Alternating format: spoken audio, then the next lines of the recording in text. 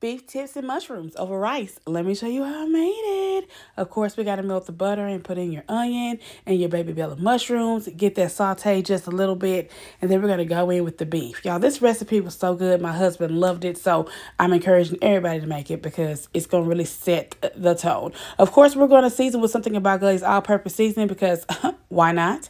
We're going to use low sodium soy sauce so that we can add some flavor, and then we're going to go ahead and let it cook down. Once it's cooked down, we're going to add a half a cup of tomato sauce and continue to let it cook.